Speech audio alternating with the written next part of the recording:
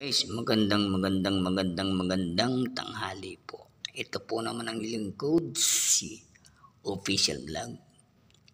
At ang magiging topic po natin ngayon, kung paano po tayo gumawa at ituturo ko po sa inyo ang paggawa ng load schedule. At isa po, load schedule po para sa single phase. Okay ba?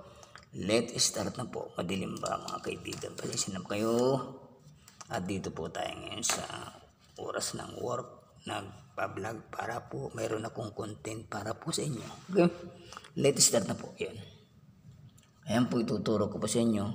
Kunyari, mayroon po akong load schedule dito na ayan po ang mga load ha. Ayan. Ayan po yung mga gagawin na. Tinayan po mabuti or screenshot nyo. Ayan. Kunyari lang po ito schedule ng ano ba? Ha? Kunyari ko ng example po sa inyo. Ngayon ito po dapat itong amperahe dapat doon nakalagay. Yan. Ay doon ko lang nilagay dahil medyo nakalimutan ko. Okay? Ayan. Susunod paggagawa po kayo ng load schedule, ididikit nyo po siya dito sa ampere frame or sa volt ampere. Disclaimer lang po para lang po ito sa mga baguhan ha. Mag-comment po kayo. Pero yung mga veterans na, huwag nyo na po kayo mangbabas at mangkukulit. At baka mapagsabihan po kayo na official vlog na hindi maayos.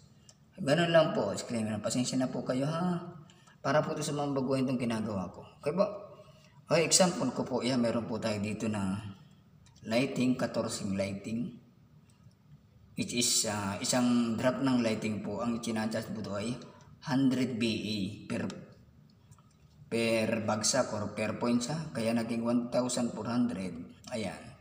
Ibig sabihin, 10 ang 14 ilaw times 100 watts or VA, 1,4. Eh po, ganyan lang po yan ha. Ayan. Ito naman pong sa outlet or sa convenience outlet, 6 times 200 BA, ang lalabas po is, ayan, ha? Is 1,200. 7 naman po na times 200, 1,400. Ayan. Ayan lang po ha. Ito po namang sa aircon ng 1 horsepower, ito po yung sinasabi nila 746, mali po yun. Ito po base po sa table. Pagkukunin nyo po yung size ng aircon para makuha po ng ampera, titinin nyo po sa nameplate or sa table. Meron po yan sa table. Pag 1 horsepower po, ayan po. 18,1840 BA. Pag 2 horsepower, 3680. Another 1880. Yan. Tapos lalagyan niyo po ng spare ang isang load schedule para for future po. Kasi iba po, minsan nagdadagdag, hindi natin alam. Mas maganda may future. Kapag paglalagay. Tingnan niyo po muna.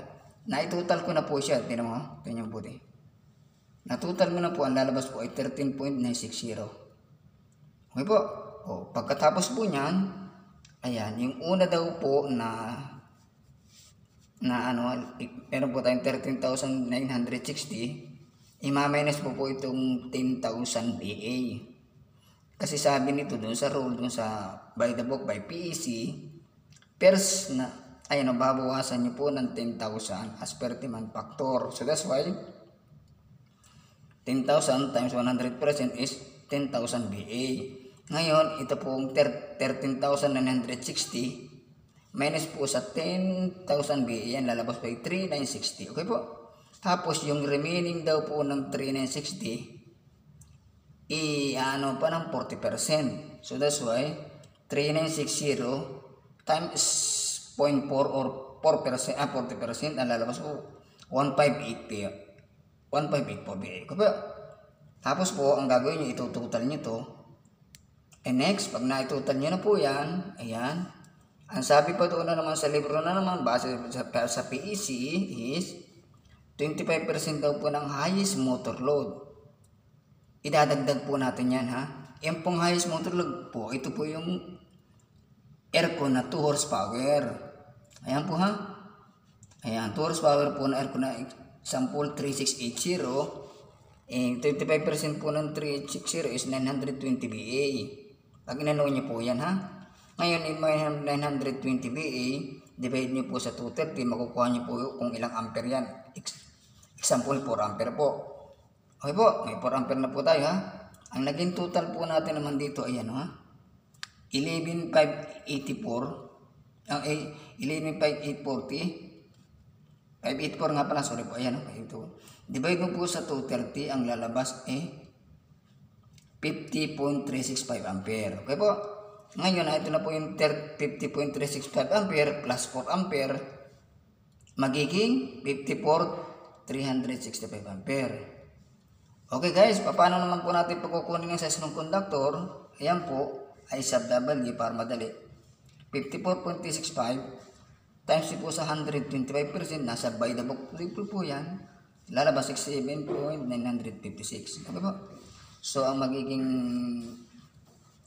weight po niyan is base po sa ampacity ng sa PEC is 22 mm at saka po yung ground line 8.0. 8.0 po, may libre po din yan kung paano kukunin po yung grounding ha. Tingnan niyo po rin po sa PEC kung paano kukunin yung size ng grounding. Hindi po sa paglalagay ng grounding, meron po yung table. Okay po? Ngayon sa size po naman ng breaker or OCPD, ayan, dahil po naman ay nakuha natin ay 67, ilagay na po natin na 70 kasi wala po naman 67 na sa market. Okay po? Kaya 70 na po ilalagay natin. Ayan po, malaman po. Yan. Paano po naman po kinukumpit yung halimbawa yung paano ko po nakuha yung amperahe dito. Yan. Yan. Ito po yan. Ayan o.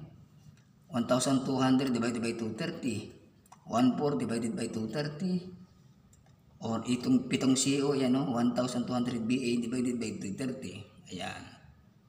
Yan lang po ang pagkukuha ng bagong load schedule. Kung halimbawa po yung nalilito po kayo, paki-screenshot mo po or ulit-ulitin nyo po yung video dito ni Official Vlog at matututo po kayo kahit pa paano. Okay guys, maraming salamat po guys. Saan po may natutunan. See you next video. Bye bye. Good luck. Mabalos.